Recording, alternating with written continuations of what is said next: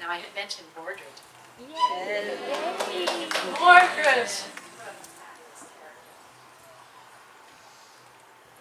In the earliest things, there is a nephew, Mordred, who does start a war against his, in that case, uncle.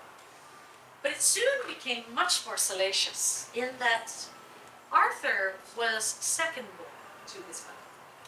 First boy, and so he inherited all. But his older sister, Morgan, was Princess of Cornwall. In those days, there was a warlord, brutish nature, by the name of Uther Pendragon, and he laid waste to anyone he didn't like. And there was the Prince of Cornwall, Gorlois, and his beautiful wife, Igraine. They live upon the spit of land that is Cornwall in their keep at Tintagel. And Uther decided that Igraine should be his. Gorlois mounted the army and rode to meet this challenge. Uther, through guile and magic and cunning and brute force, left Gorlois in dust. And so it was that Igraine became his wife. The daughter that Igraine had born to Gorlois was Morgan, and she got nothing. As always happens. The boy, Uther's son, was born, and then the inconvenient daughter, the sister, was left in a keep amongst the storms, the waves upon the rocks, and the ravens. Morgan learned from those ravens. She learned from seals bobbing on the rocks.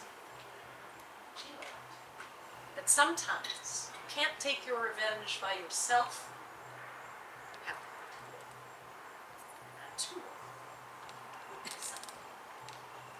And so, as the years went by and Arthur became a new king, eager and young and lustful, and Morgaine, older and wiser, slipped into his bed, and none the wiser to him, sire to the son, when Arthur found out that a babe had been born in Tintagel's walls that was his.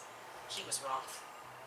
Arthur rode with his companions to this little keep rocks, and he demanded that Morgan bring his child to him.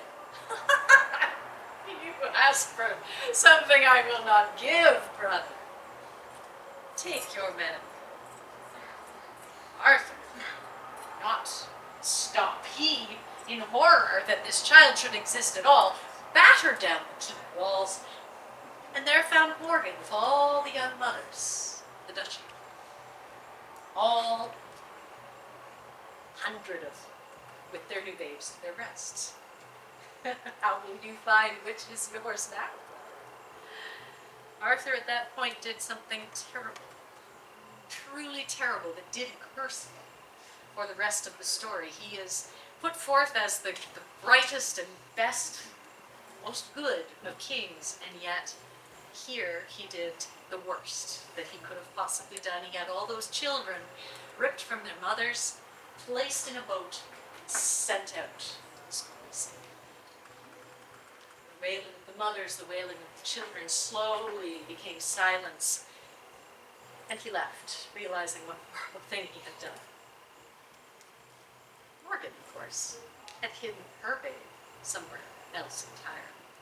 And so Mordred grew up as one of her sons, without any influence from Arthur or anyone else who might change his heart against the evil father that his mother told him about. And I do wonder, even today, how much we, as children, carry with us of our parents' feuds, our parents' beliefs, the lines that they draw, how much of that we walk into without realizing. This is Mordred's Lullaby.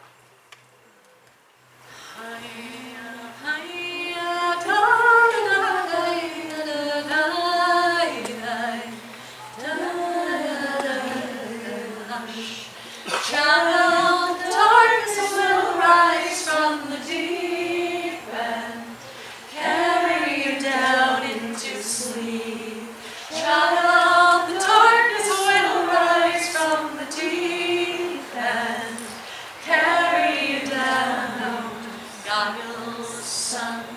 I'll share your belief, and you'll always know that your father's a thief, and you won't understand the cause of your grief, but you'll always follow the voices beneath that sing loyalty, loyalty, loyalty, loyalty, loyalty, loyalty, loyalty, only to me, son. Your spirit will hate her, the flower who married my brother, the traitor, and you will expose his puppet behavior, for you are the proof of how we betrayed her loyalty, loyalty, loyalty, loyalty, loyalty, loyalty, loyalty, only to me. Child, the darkness will rise from the deep and carry you down into sleep. Child, the darkness will rise from the deep and carry you down. Now in the sun, each day you grow older. Each moment I'm watching my vengeance unfold. For the child of my body, the flesh of my soul, will die in returning that birthright he stole. Hush!